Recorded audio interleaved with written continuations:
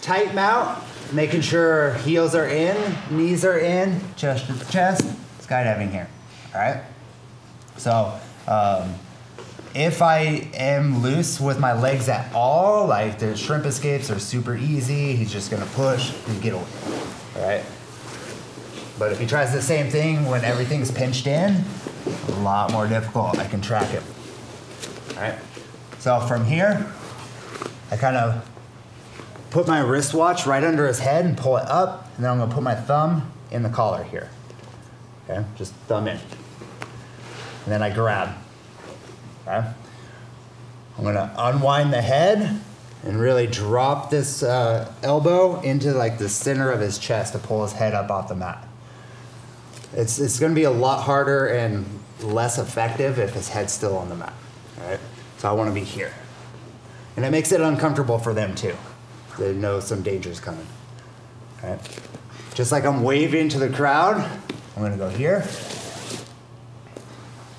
Being very mindful of my weight, and since my hand ends up over here, I lean this way just a little bit. If I'm still leaning this way, it's gonna be an easy sweep, like a UPA escape. So I go here, and then I draw my hand back and grab the fabric here. I don't have to get my hand in for this one, because it's gonna be very difficult to get that where I need it. So I draw it in, I grab fabric, and I drop everything down. And when I go to finish the mounted X choke, I'm doing this. Naturally, people try to do this. The choke's just not there. Like, you'd have to hold it for a couple minutes for it to do anything. But when you come in like this, it cuts everything off, all right? So here, draw it in. And I wanna make sure, like, when I bring this in, I kind of turn his face, like I'm shaving his face with my elbow. And that opens that carotid up on that side. Grabbing fabric, and I put my head down, and I pull my elbows back here, okay? Small detail that helps it too is I flex my, like I'm casting, I guess it'd be like a reverse cast this time. That way that elbow, or not elbow, wrist goes into that carotid. So that might take a while to really get that refined, but like it helps so much. So lift the head, thumb in the collar, unwind the head, drop the elbow. Wave to the crowd, draw this in, and shave his face away.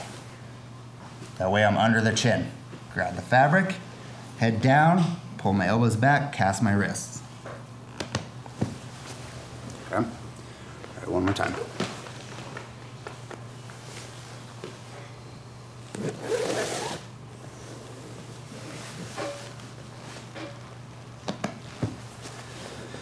Is there anything you can do to keep his left hand from getting in there, or do you just kind of have to hand fight a little bit?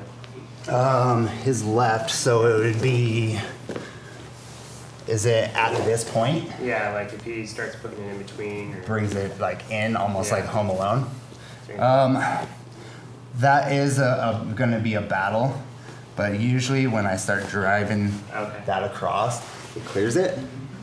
Sometimes they will be super stubborn to where like they're still keeping it, like they're fighting it in there. Feed through if he's doing the Home Alone. Like.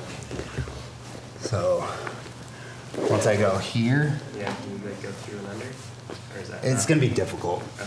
I think if it gets to that point where like I just can't get to there, I'm gonna switch to something else, which sets up that S mount. But really fight for it too. Like if you're just like, it's not there, then transition. Any more questions? Do you post with your forehand very often, or does that take away a lot of the pressure in your own hook? As low as you can go is best. As I was going down and applying, I was getting the tap before my forehead hit. But if you can really use that as a post too, to where like you're just down, and it locks everything in nicely. So as low as you can go. Cool? All right, on 3. 1, 2, 3.